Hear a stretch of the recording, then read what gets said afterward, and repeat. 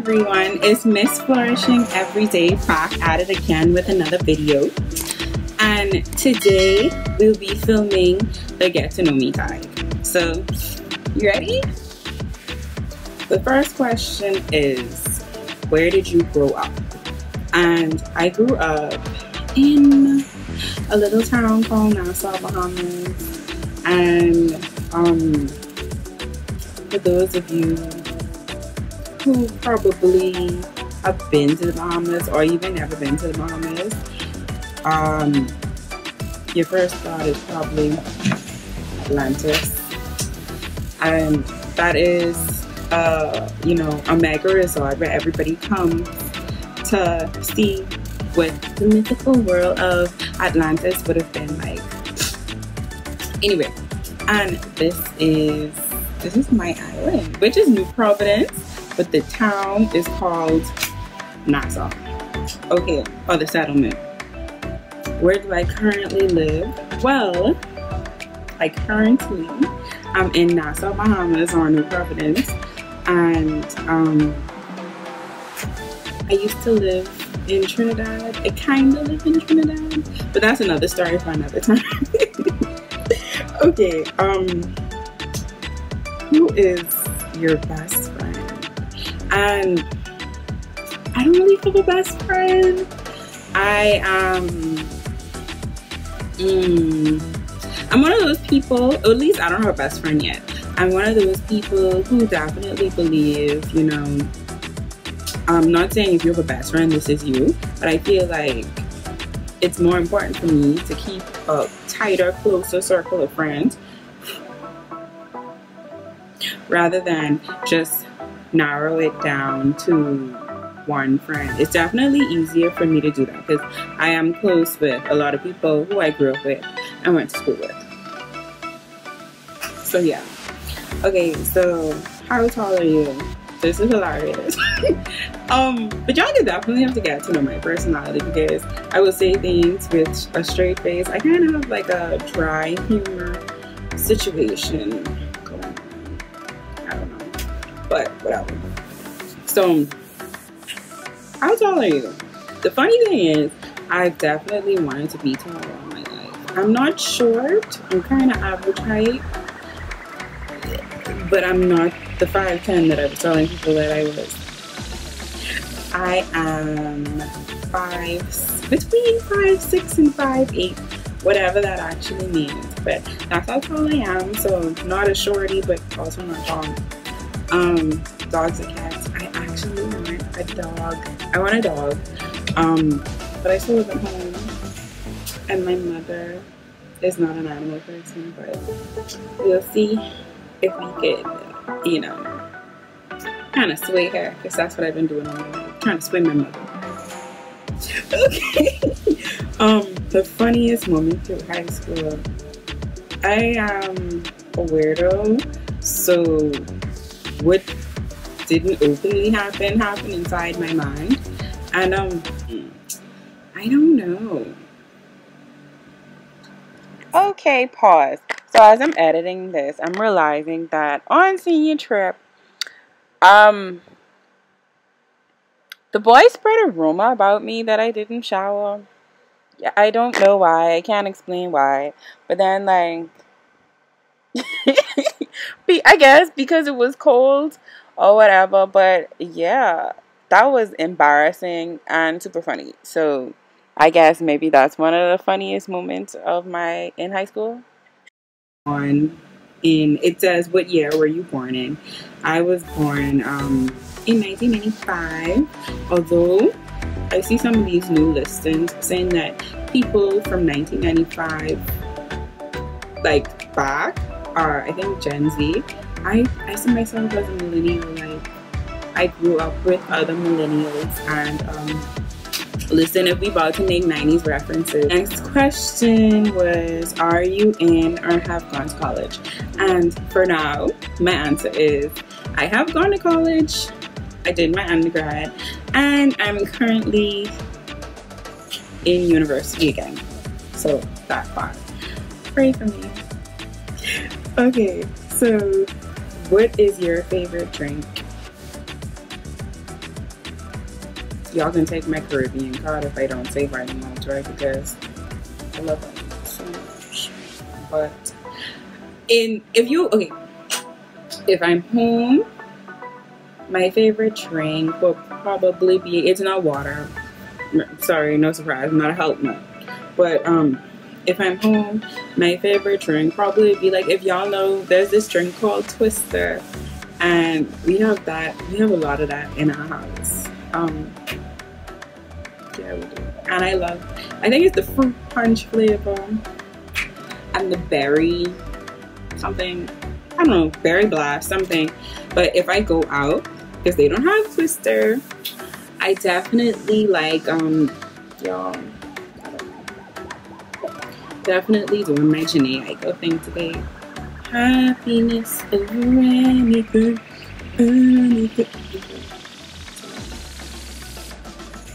Told y'all I'm weird. Okay, so, but yeah, if I go out, my favorite drink is definitely a strawberry lemonade. It just tastes so good. It tastes like candy. Why wouldn't you like it? What is my spirit animal?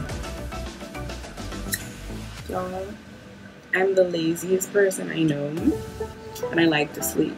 So probably, and eat, of course. But my spirit animal would probably be, it would probably be a sloth or a koala. Because they're cute. Well, koalas are cute. Sorry to the sloths. Yeah. So, yeah. You're wearing perfume. What scent is it? It is a Victoria's Secret pink, I think it's called Toasted Vanilla. I don't know. I will look for it and I will put the picture up right here. So, yeah. That's what I'm wearing because I like, I like clean scents, but I like lightly sweet scents. Because I don't know if this is only me, but comment down below if super sweet perfume scents or body spray scents just kind of make you nauseous. And that's what happens to me. Not pregnant. Okay. Tea or coffee? I like both, but coffee definitely takes me through some rough times. I'm just saying, especially with being a college student. Coffee. I like it, and I like all different coffee flavors, but I also like it. Okay, whatever. Coffee. Okay. What sports do you play or have played? I usually tell people that I played soccer before. No one believes me. I understand why. I understand why y'all don't believe me. But listen, I was the cute. I don't even know what you call it. I don't know if you call it little league or what. But I was the cutest little leaguer, college player kid. I mean, looking back, it's kind of fun, especially like when I used to come home after practice and watch like Teen Titans and pretty much pass out. But yeah, I used to play soccer. I don't know, I just came out of nowhere and I was like, Mommy, I think she asked me what extracurricular activity would I like to get into. So it probably was between tennis, gymnastics, and soccer.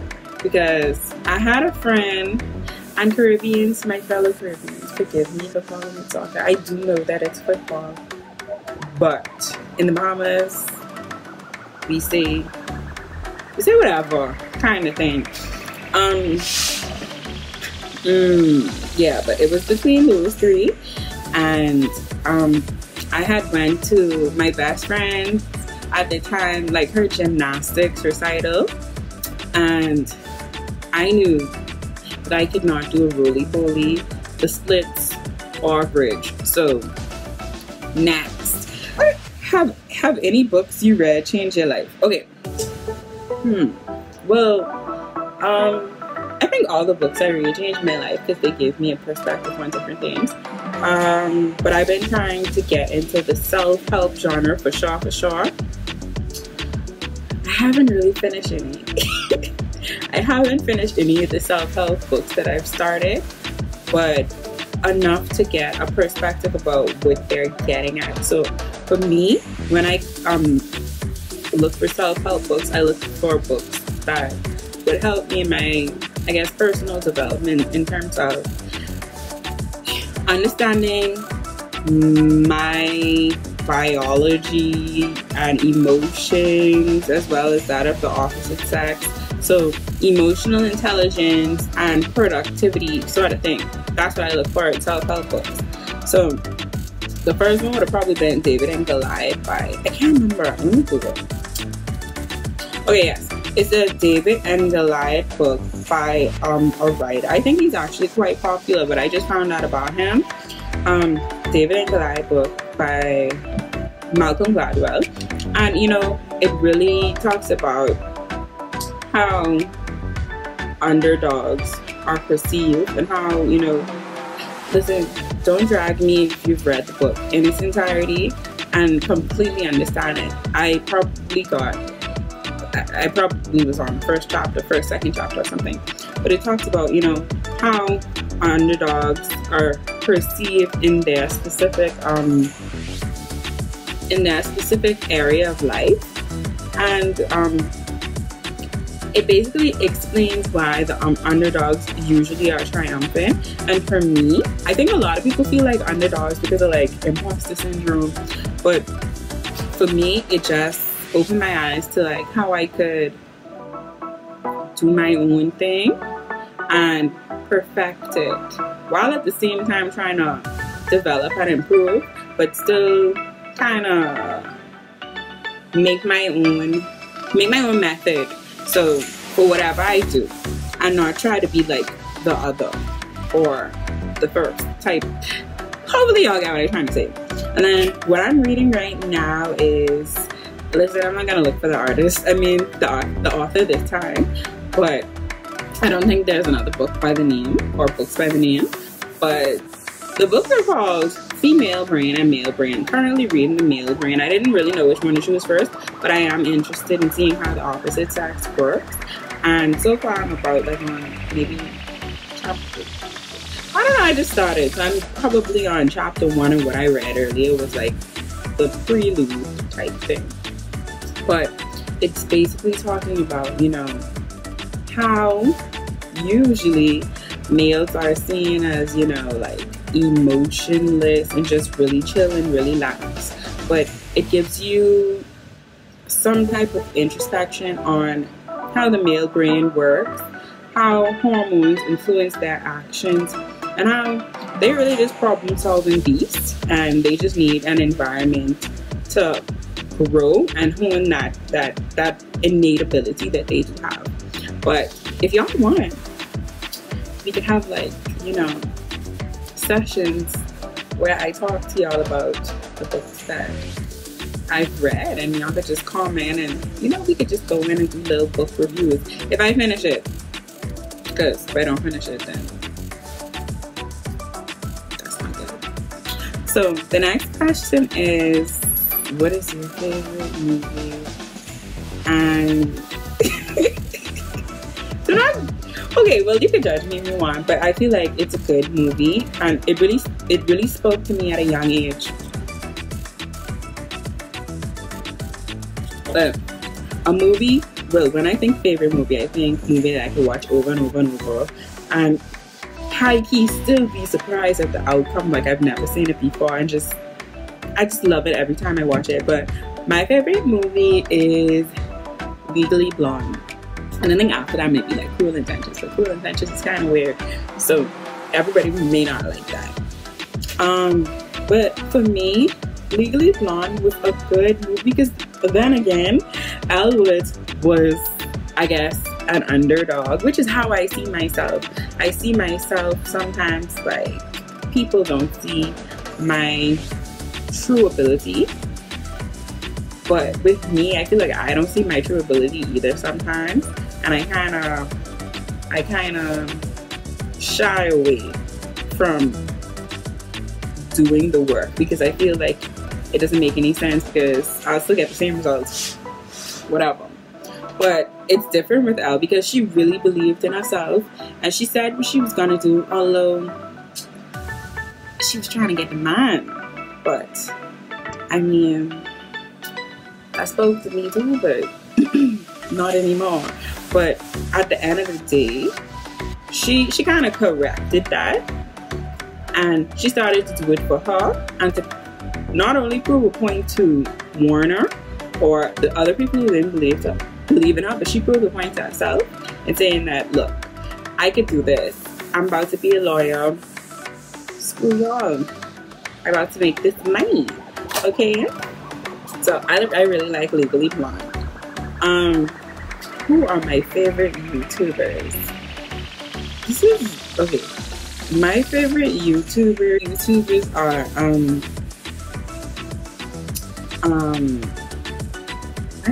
I've always liked Travi Bass / Travi Williams.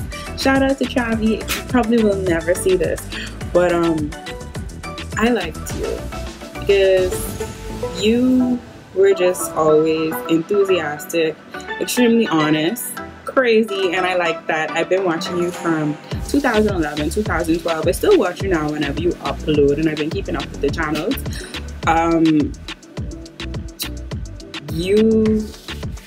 I mean, when I first started watching you, not to say that it's not the same now, when I first started watching you, you had an incredible work ethic.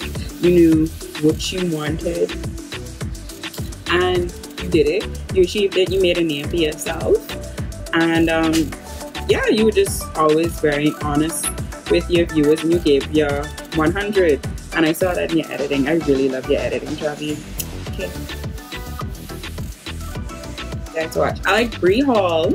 Her editing is bomb. And she's just like, she seems like really nice and chill.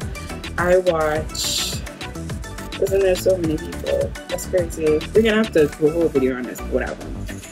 Do you speak any languages and how well? I speak English. Struggling. That's the level. I speak a small amount of Spanish, just super superficial conversation, some cell facts. I've been using Duolingo, trying to learn some Italian because my friend's Italian. I'm still trash at it, and I've been trying to learn French, still trash at it. So I wouldn't even say beginner level for those. But in the Bahamas, we have kind of like I wouldn't say it's a full language because there are still big components of English. For the most part, it is English, but it has additives and then it's kind of altered. So that's what our dialect is. And you also have some things that are not in the English language that is in our dialect. So kind of our language dialect in the Bahamas. If y'all want me to do a Bahamian tag, I can do that. So yeah, are you single or taken? I'm single, so that mean I do what I want. I'm single, yeah. I'm single, yeah. I'm single. Next question, please. What is your idea of a dream date? The corny stuff. I like long walks. I don't like to walk. Okay, no. I like the beach at night. And to be honest, I wouldn't say that I'm a homebody, but I would like an at-home date sort of situation. You know, some Chinese takeout, some little egg rolls, grab your fashion sense. Kind of like sleepy girl meets bougie meets I hang out in Starbucks. Meets sometimes I be tired, so I definitely like sweatpants with cool tees. I like Converse, but I mean it depends. It definitely depends on where I'm going. If I'm going to school, I'm more relaxed, and yeah. And if I'm going out, I like to dress for the occasion. So definitely. But y'all feeling my little Janae Curry? Okay, sorry. My go-to hairstyle, a puff. it's definitely a high puff with my edges slipped back. How many siblings do you have? I have 8 siblings. And what is your go-to fast food order? I like a number 6 with cheese and onions with a berry iced tea from Wendy's. Do you use a PC or a Mac? I use a Mac. What's your most memorable vacation? Probably senior trip when we went to Orlando and we went to like Universal Studios and Busch Gardens and yada yada yada. I feel like I have a story time for that, but whatever. What are your morning, evening, and okay, I'm gonna skip that. Do you have any bad habits? Yes, I don't handle my problems head on, and if I get super stressed out, I go to sleep. So guys, we've reached the end of the get to know me tag, and I hope that I made sense to y'all. I hope that y'all get to know me. Please like, share, and subscribe, and come back again. Bye.